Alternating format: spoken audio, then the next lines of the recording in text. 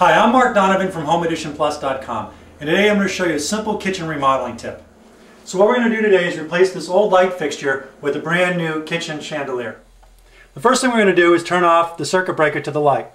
So the next thing we're going to do is remove the nuts that hold the cover plate to the existing light fixture. Next we're going to disconnect the wire nuts that are holding the wires to the light fixture. Next we'll remove the screw that's holding the ground wire to the mounting bracket. Next we'll remove the old mounting bracket from the fixture box. Next we'll install the new mounting bracket to the light fixture box. Next, determine the length of chain you're going to need, and then open up one of the links to separate the length of chain that you need from the remaining portion of the chain. I'm using a pair of pliers to do this.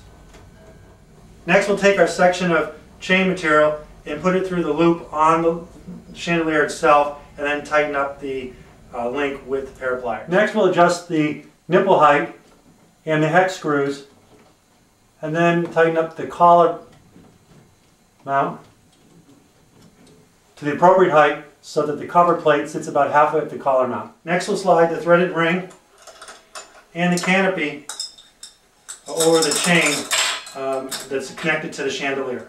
Now we're going to hang the chain on the collar loop and then tighten up with a pair of pliers. Now we're going to thread our wire through every other loop of the chain and then up through the collar loop and into the light box fixture. Now that we've threaded the wire through the screw collar and the nipple, we're going to attach the ground associated with the fixture box itself and the light fixture itself to the green nut on the mounting bracket.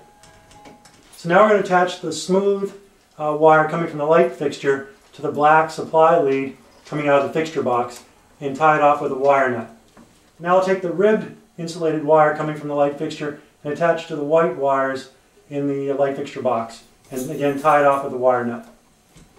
Now we'll push the wire nuts up into the light fixture box and then slide the canopy up over the mounting bracket, and then use the ring nut and tighten it onto the mounting screw.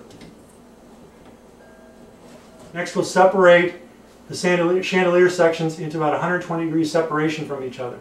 Now we're going to attach the globes to the chandelier fixture itself. Now I'll install light bulbs into the chandelier itself, and we're nearly done. So with the circuit breaker turned back on and the switch on, we've completed our chandelier light fixture. This took about 30 minutes to do and really has dressed up our kitchen quite a bit. If you have other home improvement questions, visit us at HomeAdditionPlus.com today.